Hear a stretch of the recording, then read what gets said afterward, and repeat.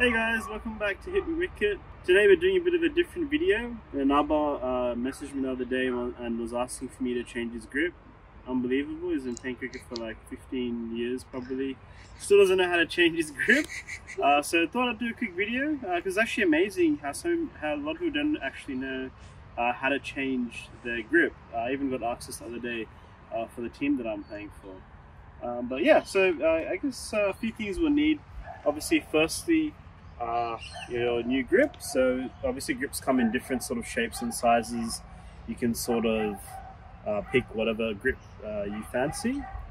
In this case, looks like an octopus grip here. This is probably the main tool that I use usually, which is just a batting cone. I'm sure most people have seen this.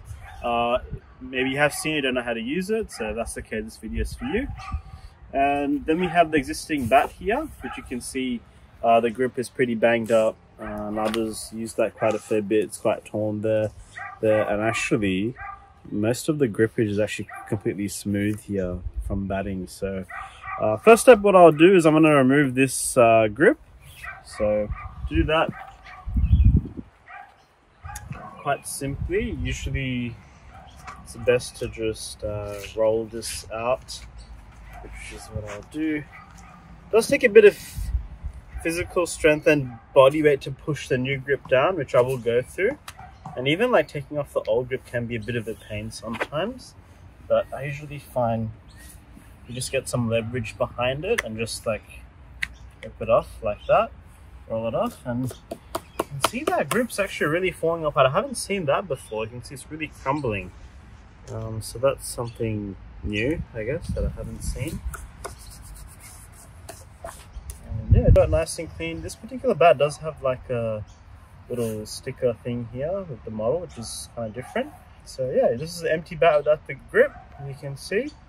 So just the handle on its own. So that step is pretty much done removing, which is step one. Step two is you have the batting cone and grip, and usually what I do is I slide this over like so, as low as you can get it, and then I just roll it up. So usually I can leave it nice and level like that, and then just sort of roll it up however you find easier.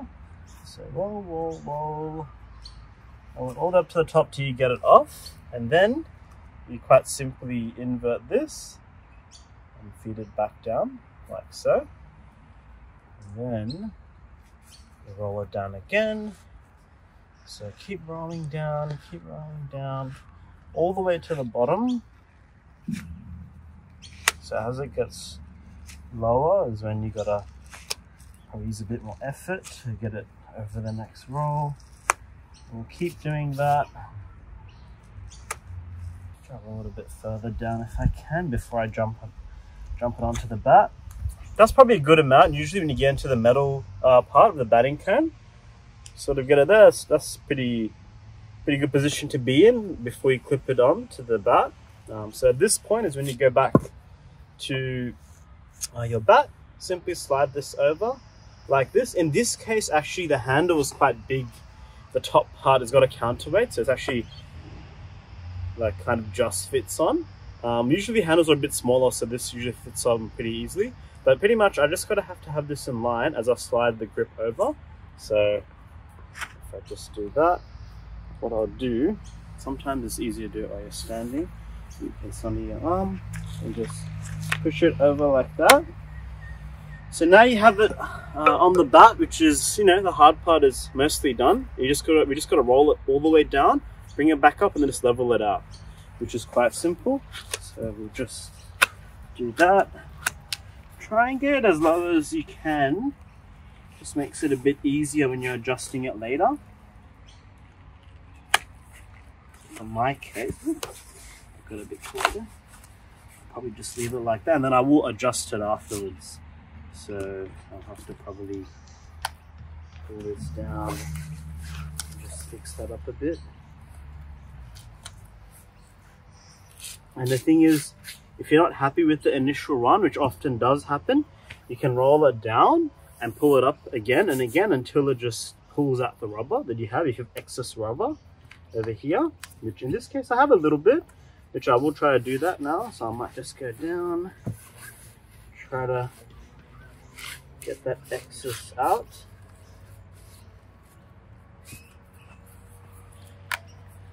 So this is often some of the issues that you have here, where you have like a clump of rubber here, and yeah, usually, and if it is like too bad, what you can do, you can just undo it again and redo it, which like is also a method of fixing it.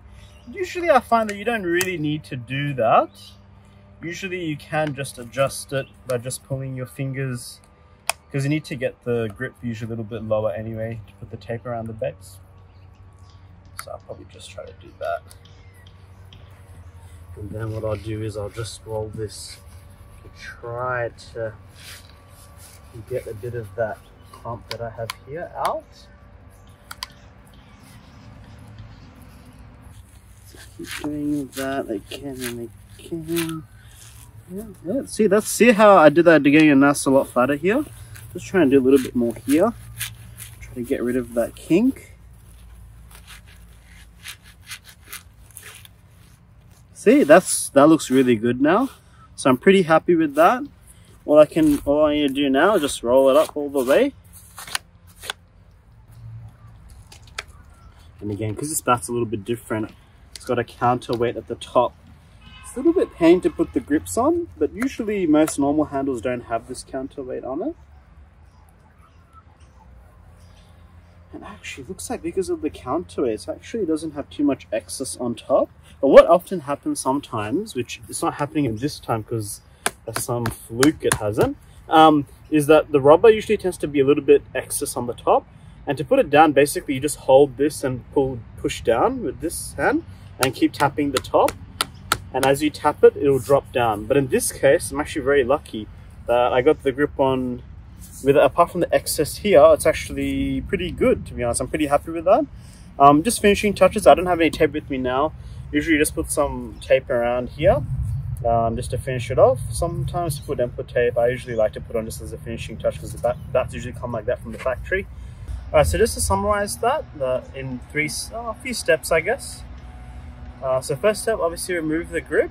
Second step, we use the grip cone. So we place the grip through the grip cone. You have to roll it upwards and then flip it and then feed it back in, so you can roll it down all the way to the end of the batting cone. And I guess the final step really is placing it over the bat and just sliding it all the way down and doing your final adjustments. So once you get to the bottom, you pull it all the way up. If you need to adjust from the top, you can tap up, you can tap from the top and pull the rubber down to adjust. If you have excess here, you can quite simply roll it back down and pull it up again, just to clear out that. Again, this doesn't usually happen where it comes so clean so quickly. Usually there's kinks and I have excess here, but by some fluke, obviously, it's actually come out really good. Yeah, that's pretty much a summary of how to do a grip. Pretty straightforward. It does take a little bit of practice to get them on quickly, but it is a necessary skill, I think. You know, grips always get torn and stuff. So usually these days you always have to do that at least once a season, usually, or maybe even more so if you have more volume in the nets. So yeah, I guess if you have any questions, let me know in the comments below. But till next time, see you guys later.